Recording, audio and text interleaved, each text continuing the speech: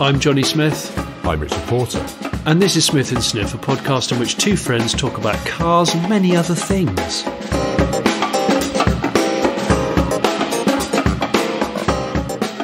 When was the last time that you saw He-Man's hair?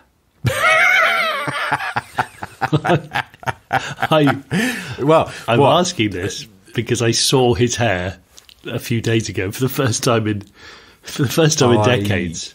Can picture it. Am I remembering correctly? It's blonde, and it is in fact. Now, what would the style be? It's a bob. It's really, a bob. A high bob.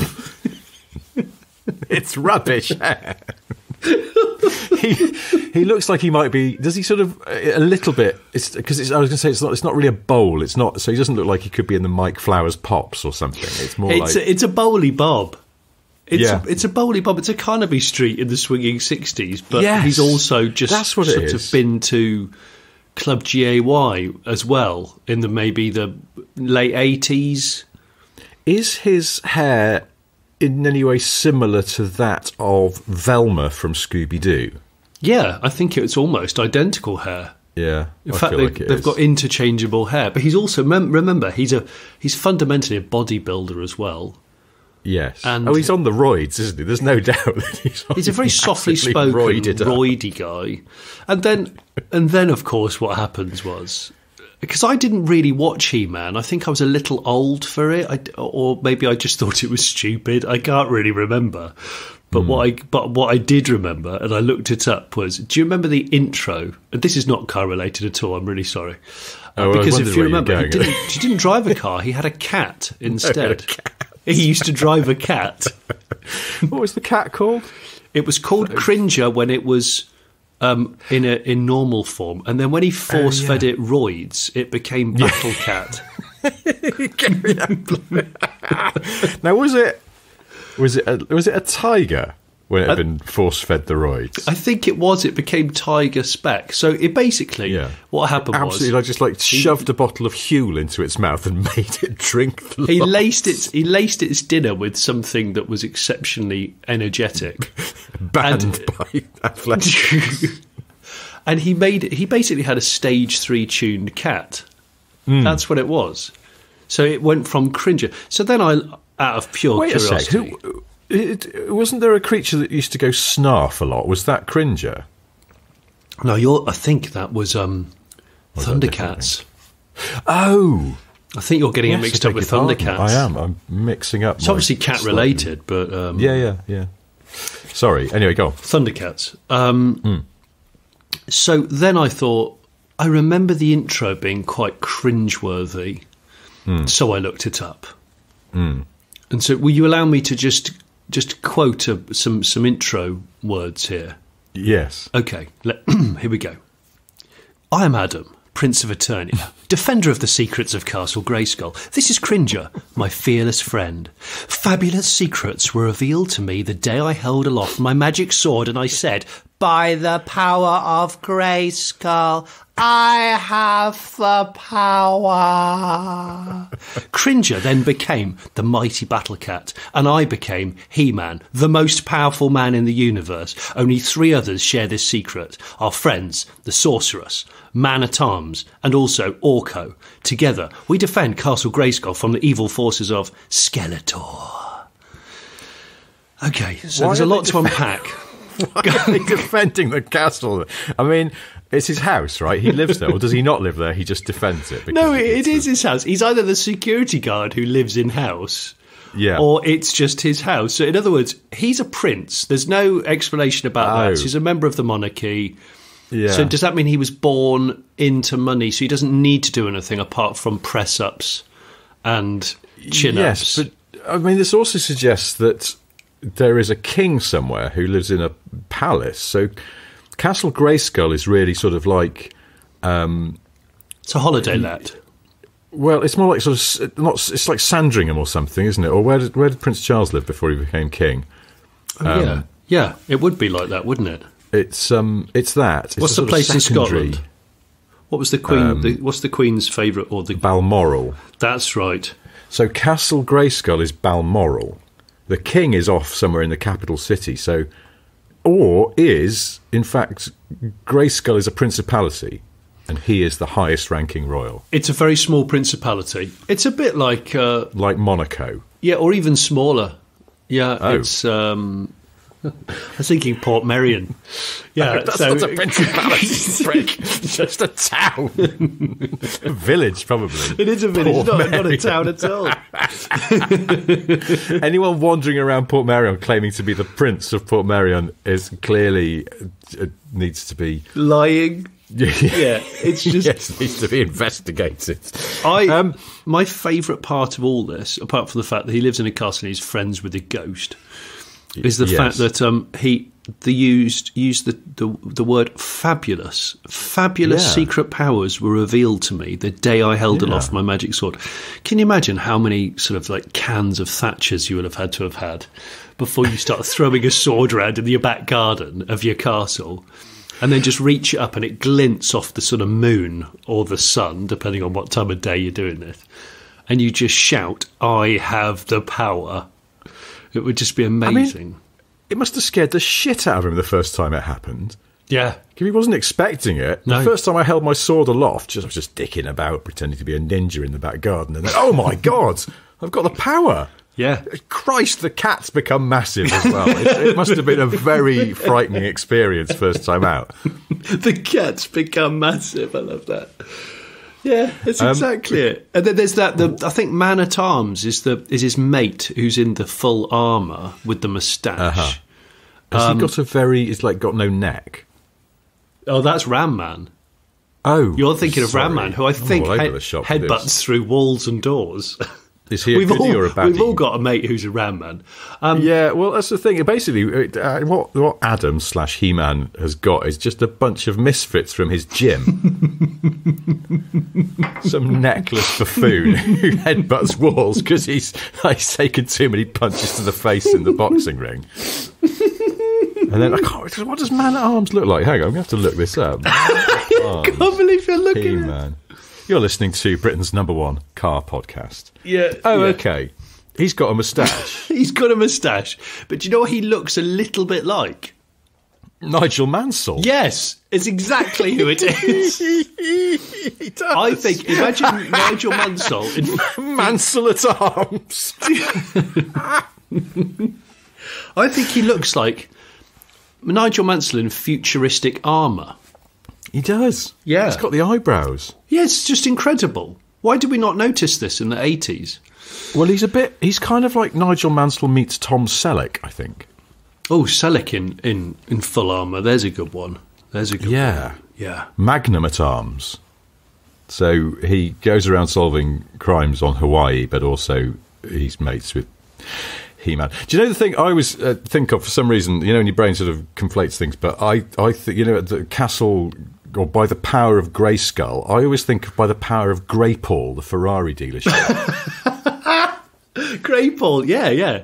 I don't live that far away from Greypool. I don't know whether that particular Ferrari franchise confers any powers on anybody, but it feels like it fits the same. Well, they're a reputable dealer. But what about if Greypool, who he's called day to day? What about if, I don't know, another warranty issue arises with a Ferrari, and he's like, oh, FFS, and then just becomes Skeletor out of just warranty rage. Now, I'm just trying to, I think, like you, I didn't really watch He-Man. I sort of have this memory that I was aware of it, that perhaps my brother, being younger than me, would watch it when we got home from school, but I wasn't interested. Yeah. So much. No. So I can't really remember. If I was sitting here now with a blank page and I said, you've got to write an episode of He-Man. Right, okay, goodness, so that's he's minding his own business at Castle Greypool, just, like valeting an immaculate 458. And he's just ordered an MC12.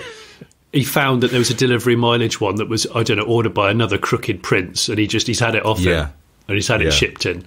But then Skeletor just turns up being a prick, and he's got to do the sword in the air power thing. Cat becomes massive, and then has a scrap with Skeletor. I mean, what?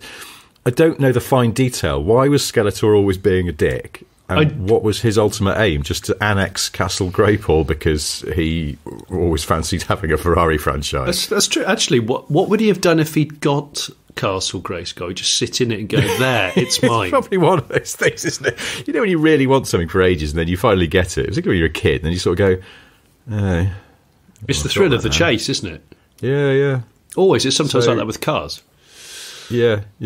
So I think that the thing that, from memory, I think the thing that troubled me about Skeletor was not the fact that he had no face.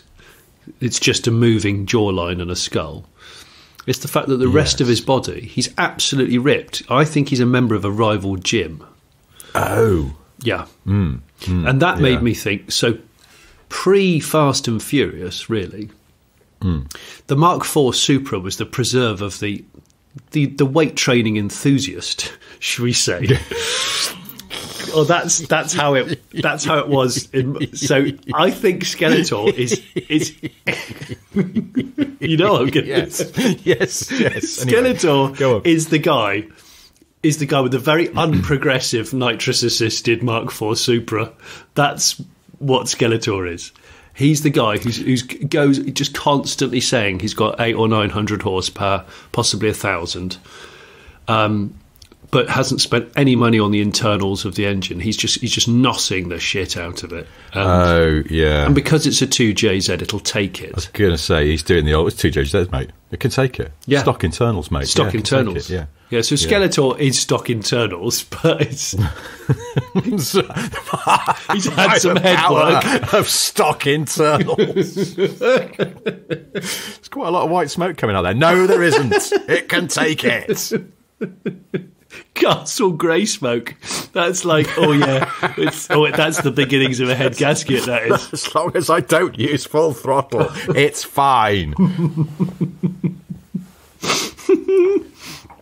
Okay. Wasn't expecting to start with in-depth discussion about He-Man, but I just had to get it off my chest. Well, in fairness, you started it. You did just bring this up apropos of nothing. Why were you watching the intro to He-Man?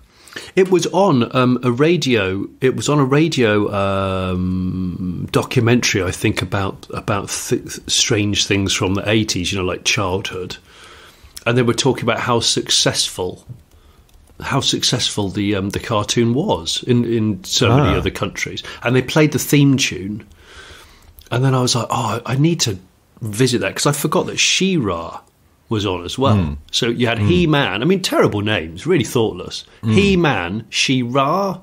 Seriously, He-Man, She-Woman.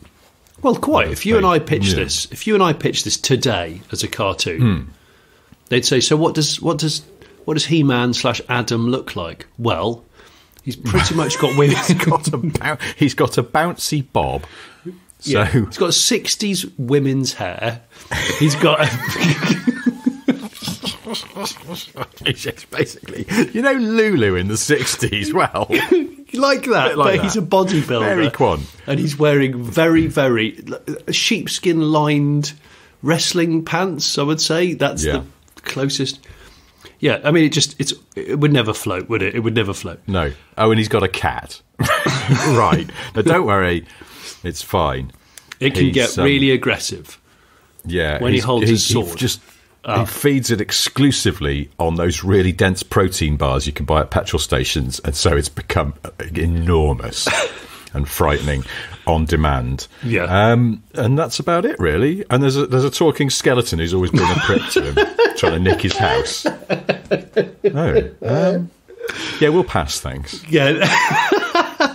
How did they... I mean, I bet they made, as they often do with these things, let's have a look at this. How many episodes of He-Man did they make? I bet they probably made out 3, but we just don't know. I'm always in awe of these people who can create long-running series on generally a pretty flimsy premise. Yeah. I can't... it doesn't say that. Yeah. Well, so I can't be bothered to don't go worry. through this enormous Don't worry. Wikipedia. I'll move on. Okay. Cosplay. Right. Okay. I realised this morning while I was making a cup of coffee, which is next to me in a Smith & Sniff cup. Seamless merchandise promotion. Available from our merch shop. Indeed. I used to think that cosplay was something to do with Cosworth. Because because I didn't know what the cos stood for in cosplay, so I just assumed, up until then my world was cars, and I just assumed it was Cosworth related, so I thought cosplay was just dicking around with either DFV Formula 1 engines or Escorts or Sierras. That was it. Sorry to just go back to He-Man, but I found the answer. So there's been various He-Man cartoons, it turns out, but the one we're thinking of is the original early 80s one, He-Man and the Masters of the Universe, it was actually called. There were 2 series of it, only 2 series. What? But a total of 130 episodes. Oh my gosh.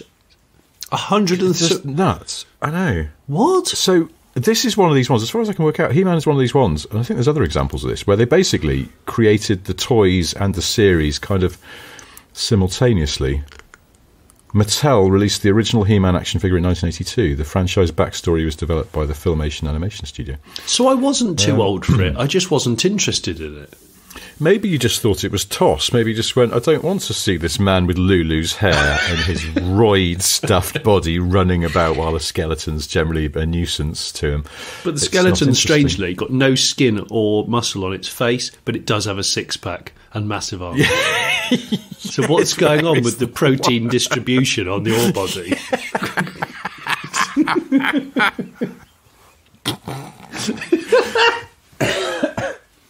It's just too much. It's too confusing, even for when I was 5 or 6 or whatever I was, when I first understood what the hell was going on with Castle Grayskull.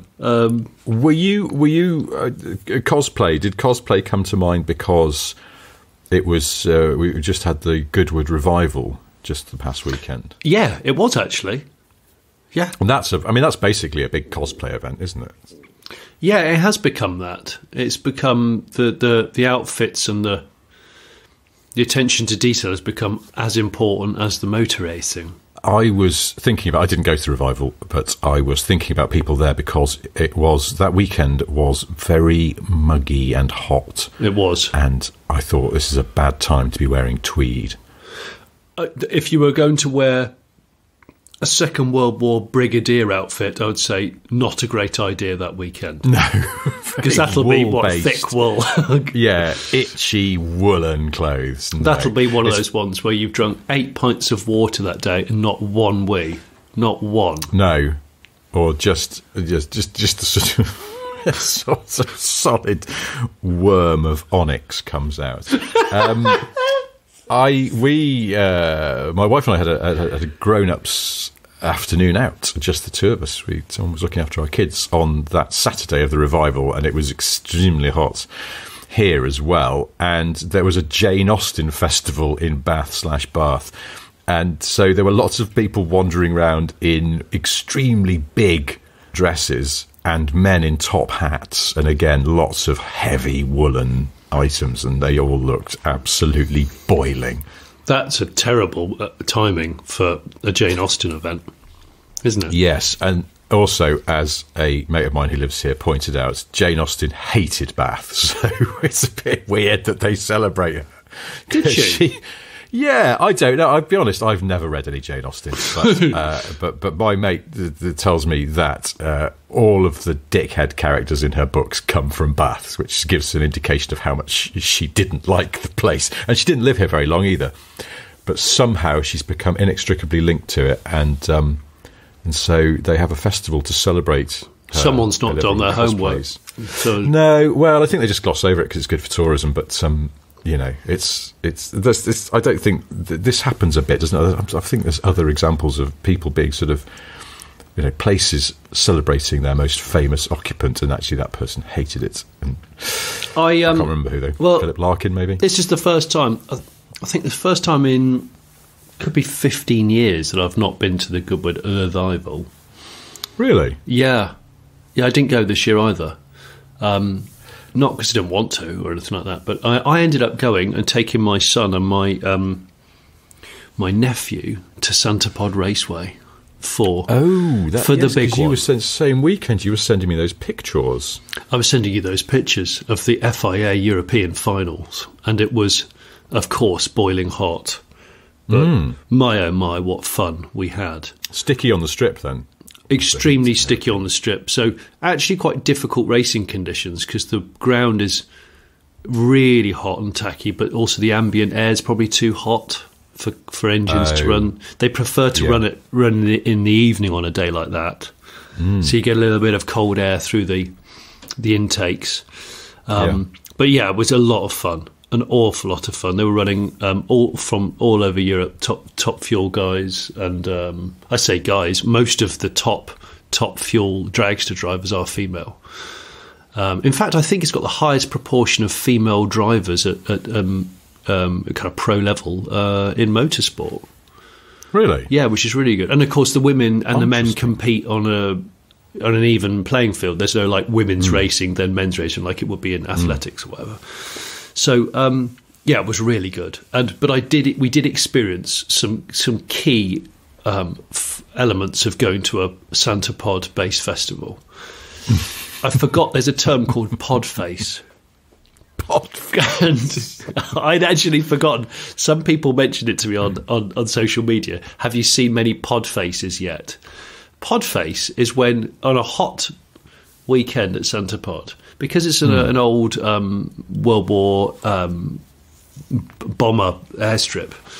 It's a dust bowl. It's an absolute dust bowl, and there are still in this world sun cream refusers out there. Yes. So you have a combination of blisteringly hot, lots of dust about, and also sunburn. Then you couple that with a huge enthusiasm for day drinking. Oh, gosh, yes. The most extreme of which, I saw two guys in singlet vests sitting on... well, they weren't table and chairs. They were... one of them was a stack of tyres, and the other one was, like a toolbox with a sort of makeshift table. They were eating what looked like a very, very sort of sloppy omelette in the morning. This was... I know this was 8 in the morning, because that's why I was going to get a coffee and I noticed them. They were both eating a very sloppy omelette and a can of Stella Artois each. Oh. Yes. Champion's breakfast. But for both car watching and people watching, it's ace. And in fact, my daughter's favourite race car called the Undertaker, which is like it's a top fuel funny car, so full-bodied car that is sort of one piece, no opening doors or anything. The body kind of hinges down. They did this record run, which was ace, but a bit of a few sparks and fire was coming out of it over the finish line, so they all kind of took it straight to the pits. And well, they rebuild the top end of the engine every run on those cars anyway, which is just mind-boggling in itself. So we went round there to watch them beavering away, and my son Wesson was marvelling at the fact they can take the whole engine apart and put it back together for a 3-hour turnaround. And the guy saw him watching, and he said, "Do you want a souvenir?" And he said, "Oh, yeah, okay." And he said, "Here you go. Have a billet piston that's just run that fastest time that we saw. We were watching it. Have a billet piston. You know, that thing's been doing whatever it was, 13,000 RPM. I don't even know. I can't." And he gave him one of the pistons that was in the car that they said, "We've noticed a couple of sort of slight bore scores. We're not going to risk that one. You can have that one." And it's weird how race parts go from being really valuable to being scrap in seconds. Yes. Yeah, that's a good point. Talking of which, our friend Karen Chandok at the Goodwood Revival seemed to turn a Ferrari 250 GTO into a pirouetting fireball. I don't know how he managed. Yes. Bit hairy, that, wasn't it? That looked really hairy. So went, but then all under control, and he, racing driver's head, as the sort of spare brain capacity where I think I would be shitting my pants. Yeah. He kept it all together, but then immediately got it onto the grass near the marshals and got that door open so he could get out pronto. He did very well. No and the car harm was saved. done. And the car was saved. Am I right in thinking that 250 GTO is... how do they express this? But it is... A lot of these people who own these extremely valuable old Ferraris and other cars, yeah, essentially they want to keep them for best because they're worth many tens of millions of pounds. Yes. So they have an exact replica made. Yeah. That's what goes racing. I think it's a sort of an agreement between these people that if you own the original, same as a painting, I suppose. If you own the original, you're allowed to make an accurate replica of it, a clone, because you own the original, and you're not doing it for monetary gain. You're doing it because you just want to bring one out in a public place, and the other one probably stays locked away in a vault. Yeah, but there's a lot of argument about which ones are the real deal racing at Goodwood and which ones aren't. Yeah, and this is where it gets. I can't quite get my head around this or work out how I feel about it, because I sort of understand it. It is the keep it for best kind of mentality, but at the same time, by building a replica that you are not so precious about, you can then give it to someone like Karun and say, have at it, my friend. Yeah. Drive it as hard and as fast as you like, and that leads to good racing. I think I kind of like and appreciate that, but there's something, I don't know, at the same time it feels off. It's a bit of an odd one. Replicate. I think that's why the racing has got faster and more aggressive. And for spectators like us, more entertaining, because you are watching cars being pushed hard, and the cars are suspiciously faster than they ever were in period. Yes. I mean, you look at the Mini Coopers and you go, there's no way a Mini Cooper was doing that in the mid-60s. No flipping way. No, I think they're sort of doing, like, off the line, they're doing 0 to 60 in 4.3 Yeah, they're like seconds. a Civic Type R. I don't remember. But yeah. So I am not an authority on this, and I don't know which ones are real and which ones aren't. There are people. Some say that there are certain owners who refuse to fake it. They race the real deal and they live with the consequences. And everything's rebuildable if you've got the money and the time. But well, it feels like a lot of these cars are kind of Trigger's broom anyway, aren't they? Because they've had checkered racing histories, and in some cases have been basically written off. Yeah. And then the chassis plate has been applied to, I suppose, effectively a brand new car. But yeah, but as long as it's been done, it's been done through an official. If Ferrari took a car back and rebuilt it from a dustpan and brush worth of 250 GTO, but because Ferrari have done it, it's okay. Yeah, I think I think I'm kind of all right with it, as long as people are. I think it's when people aren't transparent that I start to get a bit cross. Yes, I suppose so. And I suppose if, say, the owner, I don't know for sure, but I believe that 250 GTO that Karun had the incident in is a sort of perfect facsimile of the original is safely locked away. And I suppose if the owner of any of these cars decided to sell, they sell the replica, if one exists, with it. Yes, sort of like you might sell an expensive watch with a spare strap or something. I think comes with it. I think they're inseparable, because one of them's got one of them's got the racing accolades early in its career, and the other one has racing accolades latterly in its career. So they're they are inseparable. But I suppose this is the bit that trips me up, sort of morally or philosophically, is that they will sort of just claim, they'll often go, oh, well, of course, that Ferrari DGJ 471, and they'll quote the registration. And the registration, of course, is applied to both cars, because I guess they don't actually use them on the road. So it leads you to think it's the same car, but it's not. It's almost like the car has a stuntman that does the tricky bits these days. Oh, yeah, it is. Talking of which, I was alerted by it was Tavares, actually, the chap who the YouTuber with the broken. I enjoyed V1. Your chat with him. Oh, thanks. I'm glad you did. Affable chap. He's he's a decent guy. Honestly, I'm very impressed with what he's doing. He was the one. We over a curry. He just decided to chat about Steven Seagal, and we were talking about the fact that nowadays he mostly does fighting from sitting on a chair, and I couldn't stop laughing. I couldn't stop laughing. I just couldn't stop laughing. I was like, what? You can't do fight scenes from a chair. Right, you can try.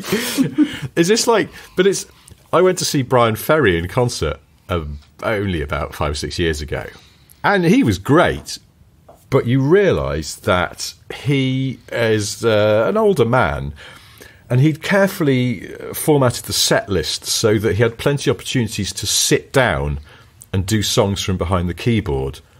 So he'd do a standing up one, and then he'd just go and sit down for a couple of numbers, and then he'd stand up again. And I was like, I see what you're doing here. And when he was standing up, sometimes he'd get to the front of the stage, and he'd look like he was sort of bending down to do a bit of crooning. But I noticed he'd got his hand sort of on his thigh, and a bit of a kind of what a bit of back. Yeah, he just looked like he was going, oh, more than this, my bloody back. And but he disguised it well. But I think it's probably the same thing with Steven Seagal. He's just gone, all right, there's 6 fight scenes in this movie. I'll need to do 4 of them from a chair. Otherwise, I'll be ruined. I just can't believe Seagal fighting from a chair. And then if you see any stood-up Seagal fighting, it's not Seagal. It's a double. Oh, yeah. Like the Bond film View to a Kill, Roger Moore's last Bond film. And at that point, Rog was getting on a bit, bless him. And I know what you're going to say. There's a scene where he runs up the Eiffel Tower. It's the Eiffel Tower, isn't it, with the leather jacket on? I think he's got a dinner suit on. Oh, has he? Yeah, but...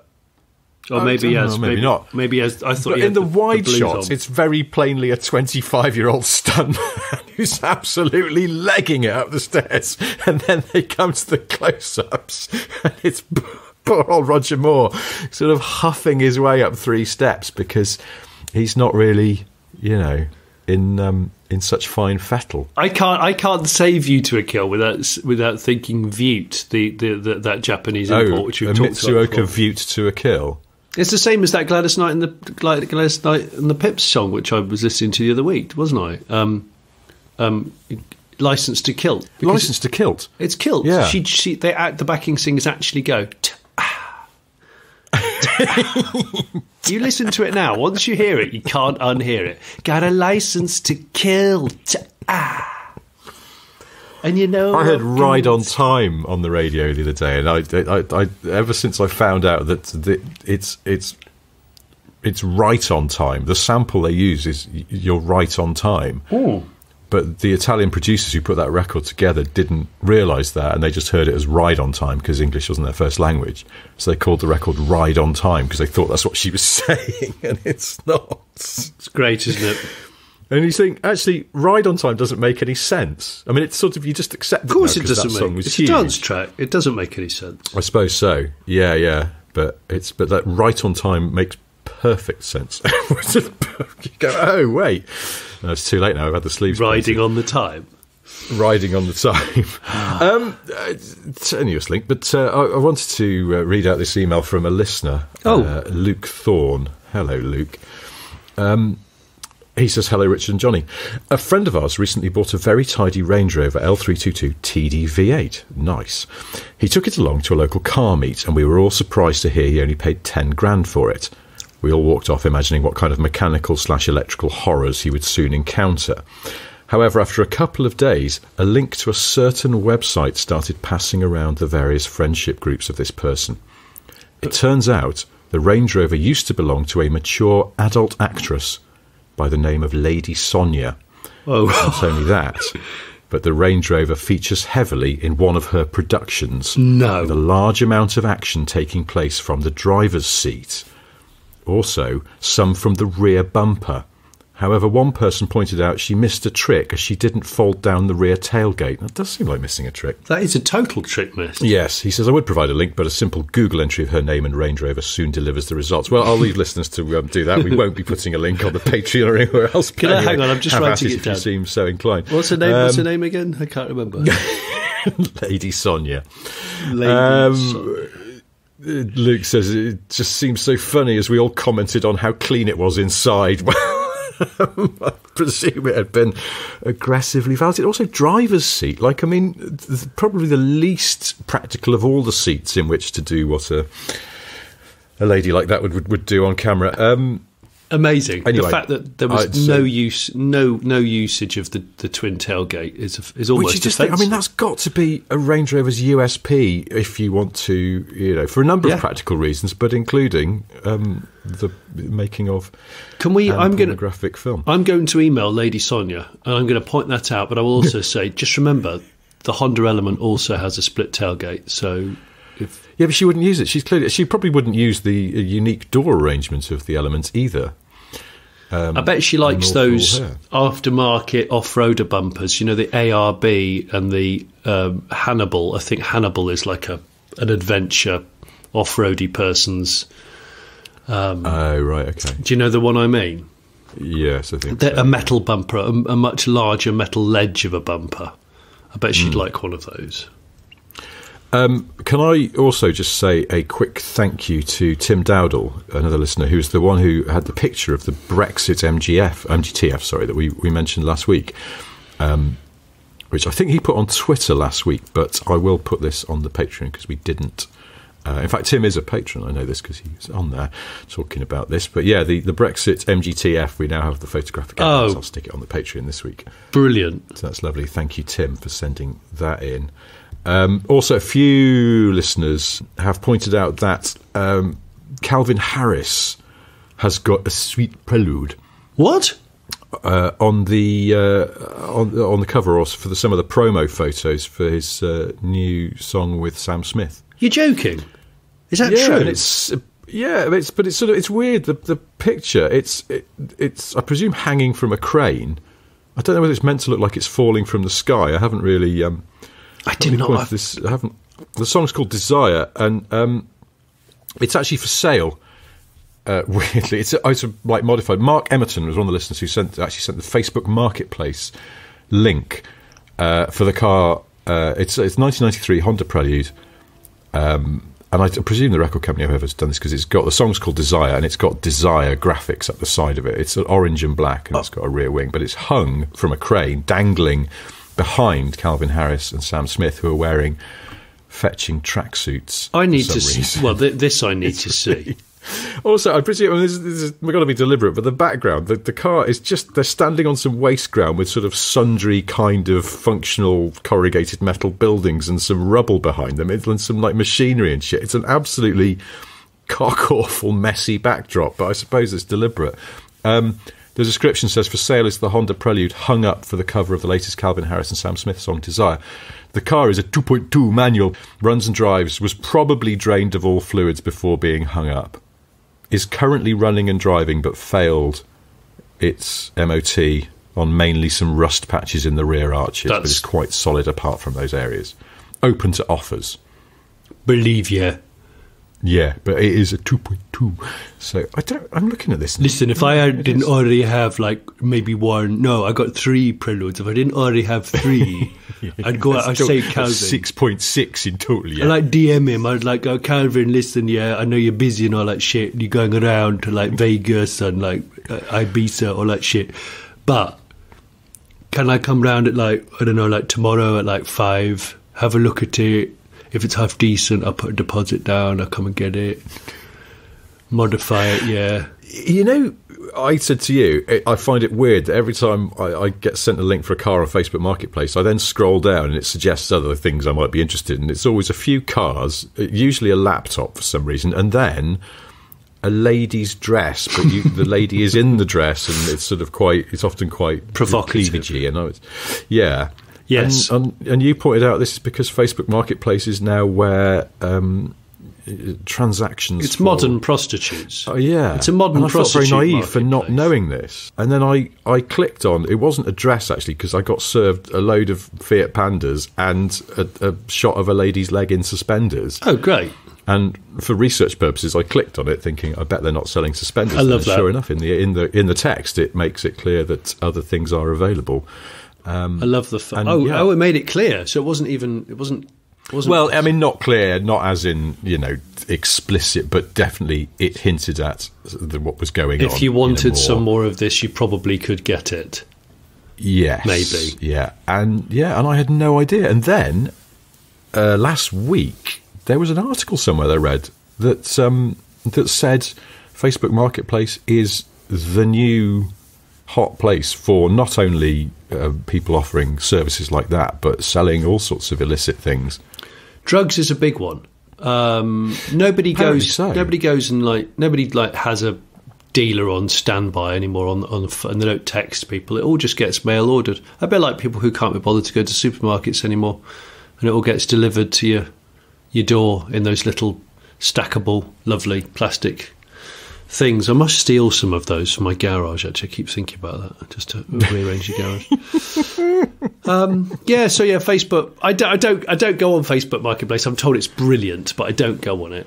I think it's I do, but it's odd. We get sent quite a lot of links to cars for sale, and it's a thing that. And I was looking for something. Oh yeah, we want to buy a sort of second-hand piano keyboard for our kids to learn piano, and so I thought, I'll look on Facebook Marketplace. And even when you go on Facebook, it's quite hard to find Marketplace. You think they'd make more of it.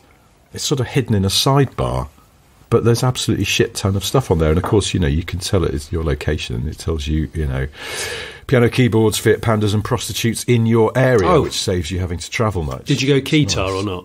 I wanted to, but unfortunately, the piano teachers thought that was impractical. So. I need to shout out a thank you to a chap that runs a Land Rover Defender aftermarket business. A chap called Kevin at Mud Stuff, Mud-UK Limited, up in Hebden Bridge. I want to say thank you to Kev. He's a Smith and Sniff subscriber, but he knew that I was looking for some half decent aftermarket speakers and gear for my Insight. And despite the fact that he does Defender stuff, he does single DIN head units. Because a lot of, as you know, Rich, because you bought the last of the Defenders, which didn't even come with the radio, which still makes me laugh. Yeah. I've paid more for the last of the off the line. It doesn't come with anything. And so, he said, I can supply some of that. And he has. And he's been really lovely. So I thought, and he turned up we rendezvoused at a barn find up in Wigan last week. Yeah. And he turned up in such a sweet example of the Mark Defender, which had a pop-top camper conversion. It looked really neat, I have to say. Like a sort of expedition camper. Yeah. And he says it's not all for show. He's shipped his car all over Canada and America and all sorts. He's done loads of really cool stuff with it. So I just want to say thank you to Kevin.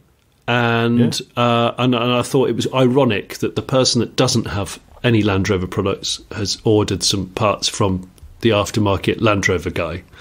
But that's just the way it goes sometimes. There was one bit of listener business. A few people, among them Andrew McRae and Nathan Rogers, sent us a screen grab from the Louis Theroux documentary Rap's New Frontier, in which you briefly see another candidate for our Jaguar Rescue Centre. Oh gosh, it's also pertinent to what we were talking about last week, because it's an XF donk. Seriously? Yeah, it's a pink XF on huge wheels, just on someone's driveway, and it's just a brief sort of shot of it in this show, which both Nathan and Andrew and some other people, I think, on the socials. They just grabbed it for us to see. Andrew also notes that, Louis Theroux did that song when he covered the rap industry. He did that Jiggle Jiggle song, which then sort of went mad on TikTok, didn't it? Because my kids knew it and they couldn't understand how I knew it. Yes. Really? Yes.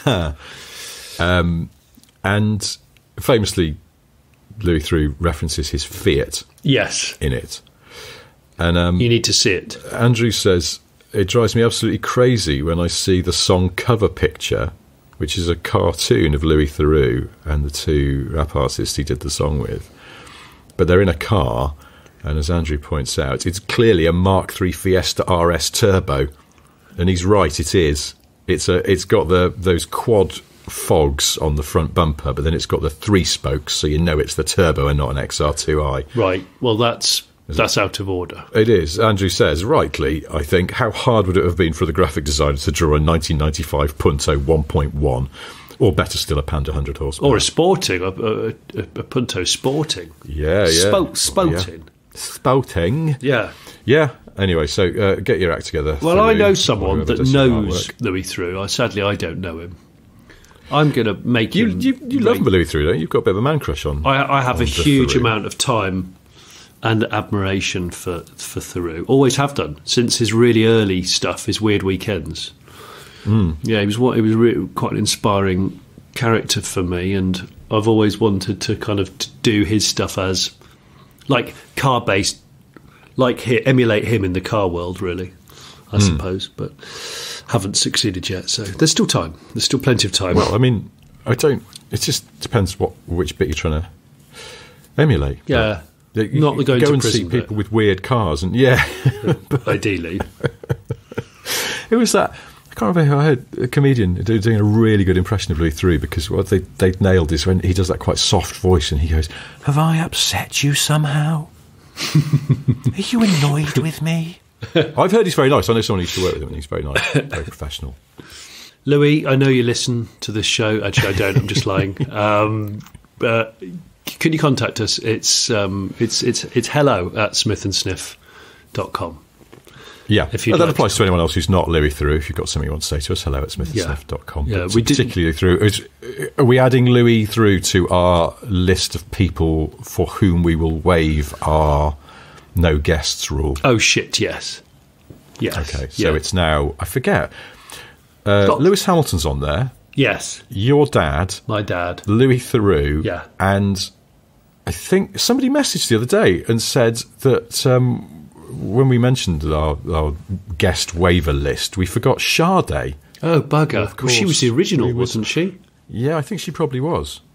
I mean, if we could get Sade to sing a Smith and Sniff theme tune, even just to 10 seconds, just a little 10-second sizzle, would just be the most wonderful, wonderful, sweet, lovely, wickedly talented.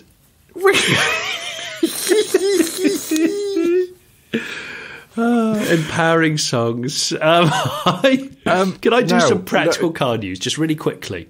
Practical car-related news. I've been doing a lot of night driving this week. Okay, and it's reinforced how badly I need to go to the optician. So I've booked an optician appointment so everyone can just pipe the hell down.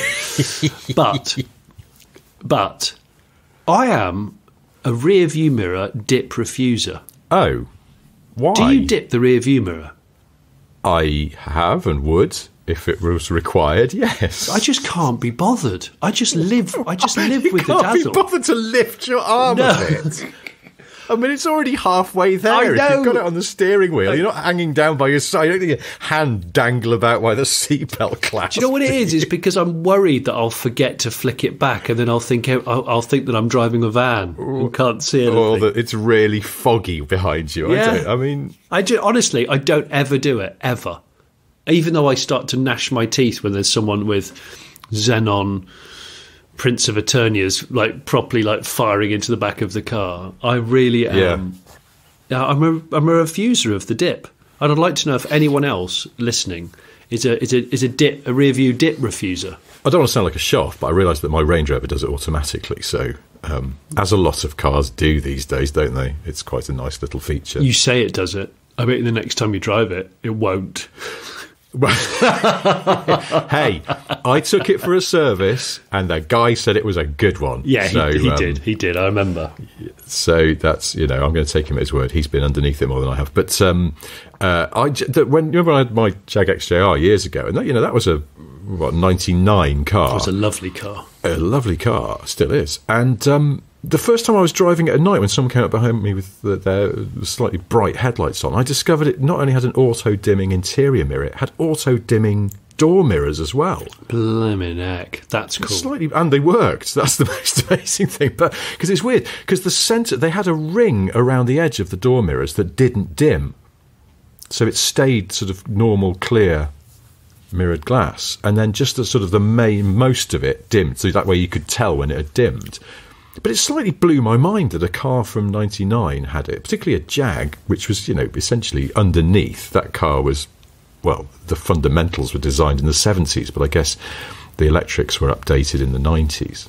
I was quite impressed, and they worked, and they were quite good as well. It was quite a nice touch. They didn't go too dark or anything. It's a sweet car. We know this. It is a sweet, sweet car. Now, of course, safely back in the custody of TV's Richard Hammond. So, and he's had it all sorted out. He has, hasn't he?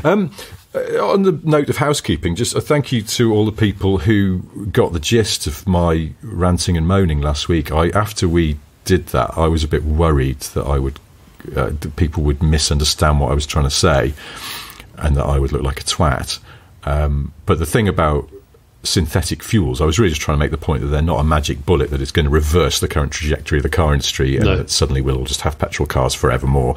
And it just annoys me when people make out synthetic fuels are sort of going to be some kind of panacea that will cause everything to go back to the way it was. That's not going to happen. And, I don't think the future is necessarily bleak. And I didn't tell you, I briefly drove an EV converted old school Defender a few weeks ago.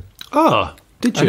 And it was really good. Yeah. Because I was like, but sort of the wrestling with the gearbox is part of a Defender's appeal. But actually, it's quite nice. You get a lot of it still feels like a Defender. It still wobbles around, doesn't it? It still wobbles around. It's still bloody noisy because the tyres and the wind noise and stuff. But there's no clattery diesel noise like there is in mine. And it was all quite jolly, and I really liked it. Yeah. And there was also talking to somebody at a company that makes hub motors. Oh. And that is going to be a new frontier of EVs, and the things that they can do with hub motors in terms of handling and ride as well are really quite interesting. And so it's one of those things that sort of gives you hope. If you like driving, there's this prospect that in the future you can have a car that can, in theory, at the push of a button, it could suddenly handle like a 1970s 911. And then when you're bored of that, it could handle like a K11 Micra. It's just that in theory, those are the possibilities because they can do so much. Before we start winding things down, and before I tell you that I've bought another car, I was just going to talk about Prince William's. I've written it down. Prince William or Prince Williams? Prince Williams. Wasn't it you that I was having a conversation with on WhatsApp over the last fortnight about people referring to Prince William as Prince Williams? And then, but then we're wondering... Do they? Yeah, a few people do. I mean, I think we're in the minority here because I certainly don't. So is it one of those things? Because I get slightly wound up by people who say Marx's when they mean Marks and Spencer. It's the Marxist Spencer. Marxist Spencer when they do. That's what it is. It's off of Prince Williams. Prince Williams. Prince Williams. So people, I think this might have been from like a Matt Lucas skit, or maybe I'm getting confused. Or was it they did Rock Profiles? They had Jerry Halliwell kept calling George Michael George Michaels. Yes, George Michaels. It's so true. He gets called George Michaels a lot. Cliff Richards gets called Richards a lot. And I always, for some reason, when I see Damon Hill in my head, I always hear a sort of Matt Lucas voice going, it's Damien Hills. So Prince Williams. So Prince Williams, to my knowledge, he's never been involved in motor racing. But then, if people are calling him Prince Williams, do they think his surname is Williams, like Amy Williams or Frank Williams or something? They just think he's called Prince Williams. It's Frank Williams' nephew. That's right. That's exactly it. It's exactly it. If you've not seen him, he got told off when he was younger because he would turn up at royal events wearing a very 90s Canon Honda jacket. Yeah. Canon cap. And they'd be like, "You're supposed to wear suits. What are you doing wearing? What are you doing wearing Prince Williams? Yeah, F1. Yeah, yeah. Is it because some people call him Wills? Which is an accepted posh person's way to abbreviate William. It could be. And then so they just assume that his full name must be Williams because of Wills. Williams is. I've just realised is Prince William's going to just go to the Nigel Mansell auction and just buy loads of stuff? Because well, he's already got it, hasn't he? If he didn't, maybe he was told to get rid of some of it in the 2000s, and he reluctantly got rid. And then he's gone, do you know what? Bollocks, I'm going to be the king at some point in the not too distant future. I'm going to buy the power back.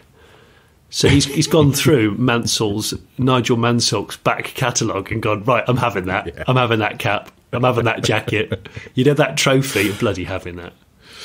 Yeah. So where do they live now? I don't know. Highgrove or somewhere. Castle Grayskull. It's going to be full of Mansell memorabilia.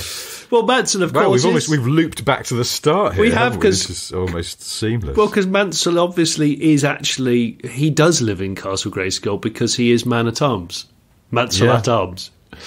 Yeah.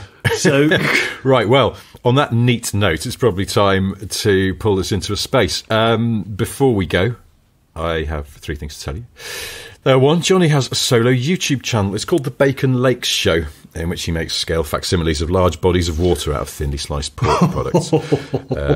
This week, Coniston water out of M&S dry cured smoked rashers. If that's not to your taste, because you're vegetarian or something, then there's always The Late Break Show. Lots of excellent videos about cars on there. What is your latest tasty treat? Sorry, it's not a lakey bacon.